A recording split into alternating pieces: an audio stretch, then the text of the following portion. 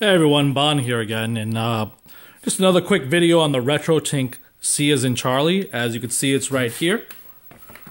And I've been using it for about a week, and component out adapter for the Raspberry Pi. And I must say, after tweaking some settings and getting some updated images from Mike Chi, we have found out a way to get 1920p by 240. In this instance, we're using 224 because, as you'll see, I'm running Street Fighter 3 in the background, and it looks absolutely gorgeous. I think it's the best looking game I have, and it makes my 36-inch CRT run like an arcade monitor. You can see the resolution here is 1863 by 224, and that'll change depending on how your TV displays the pixels. Mine has a little bit of tilt. As you can see, it's not exactly square, but it's good enough. I mean, I got the overscan, so it looks good. As you can see, the custom aspect ratio of the X and the Y position, that's gonna be different on every TV. I mean, it's an analog TV. All of them have their different convergences, and they're all tuned to a different geometry setting. But this JVC IR television is still going on strong. I've been using it. The input delay is really good. I have friends coming over, and they've been judging the games, and they're pretty much saying, hey man, this thing is really, really close to, like my buddy Joseph, who comes around with his analog NT, he said it's really close. It's almost indiscernible, so emulation has come a long way. I mean, obviously it's not going to be as good as authentic hardware, but I always tell people, these arcade games, we got to find a way to preserve them, because not everyone's going to have the room to put a whole bunch of cabinets in the garage. I wish I had the room. I'd buy a whole bunch of cabinets, but sadly that's not the case. But this product by Mike Chi is a great product. It gives you that component out, which looks great on these old televisions, and basically turning my my CRT here into an arcade monitor. So I got these settings locked in. Let's take a look. Let's see how it looks in the track mode. I mean, I know it looks gorgeous, but people always want the photo evidence, and that's what my channel's all about, giving you guys the what you guys want to see. It's like, hey, is this worth buying? Is this not worth buying? So I'm going to head on back to the settings and go up to where it says quick menu. I'm doing this one-handed, of course.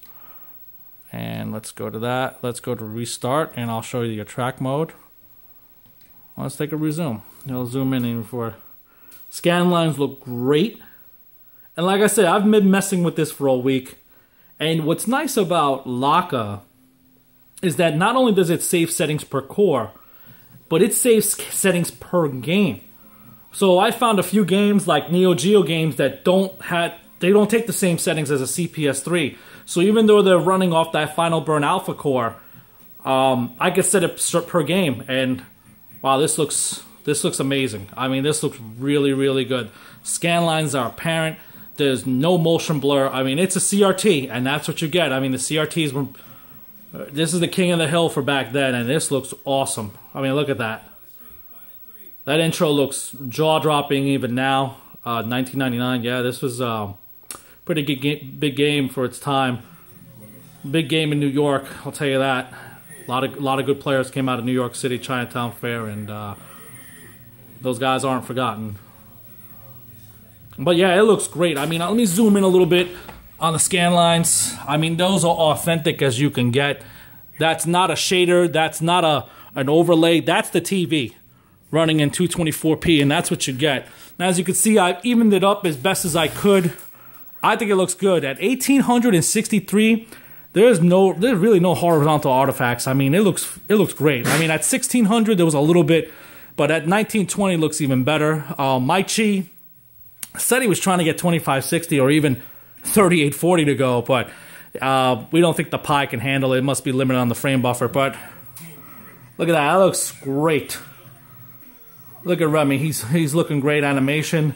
And I tell you, there's no motion blur at all. We've tried playing the Mega Mans on here. We've tried playing Gimmick.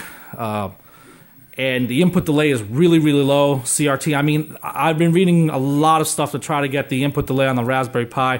It always have one more frame than an actual PC.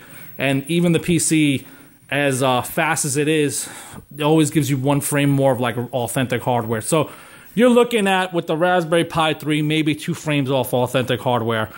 Base case scenario. That's with everything, you know, being great.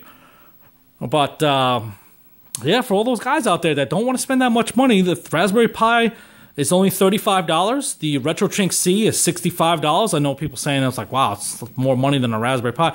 That's because these boards, they're not being done in high volume. Mike Chi's just doing them. He's really not making much cash on it. So anyway, this is just a show of how great this is. So you guys have a good one and take care. And hopefully you guys, if you're interested in this product, I'd go pick one up right now. You can get them from RetroTink.com, and I highly recommend it. I think it's great. Anyway, guys, have a good one.